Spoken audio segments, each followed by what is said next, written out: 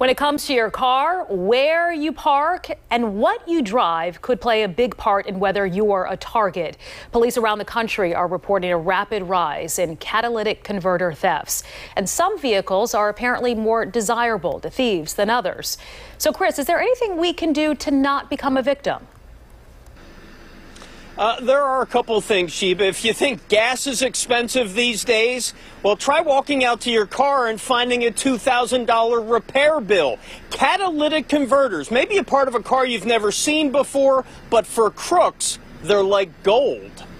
So this is a catalytic converter that was replaced because it was stolen previously. The surge in catalytic converter thefts could be seen firsthand inside the repair bays at Paul Campanello's Auto and Tire in Wilmington. There's been a huge uptick over the last 6 months. On the garage lift, another Honda Accord getting a new catalytic converter installed after the first one was stolen. There's some where we've replaced one, and then the next day it's a box truck and it goes back to a site and it gets stolen again. The catalytic converter is part of a vehicle's exhaust system, but inside it contains expensive precious metals like rhodium, platinum, and palladium. This is the piece that has the precious metals in it. It only takes a few minutes. Using a metal saw, thieves cut through the cats from the bottom of the car and then sell that metal to scrappers, where they can fetch anywhere from $100 to $500. It's usually places where there are no cameras, they're not well lit, and they're very accessible to the public.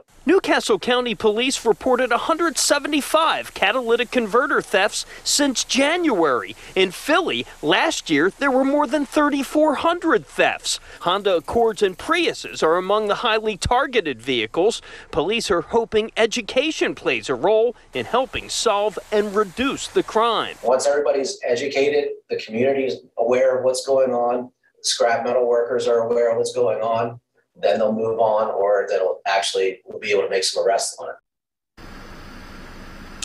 Now, the best way to prevent loss is to obviously park your car in a garage. If you can't do that, park in well-lit parking lots close to public entrances.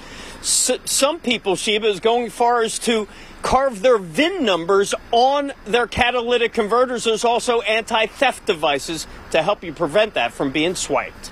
Well, you got to do something to stay vigilant out here, Chris. Thank you.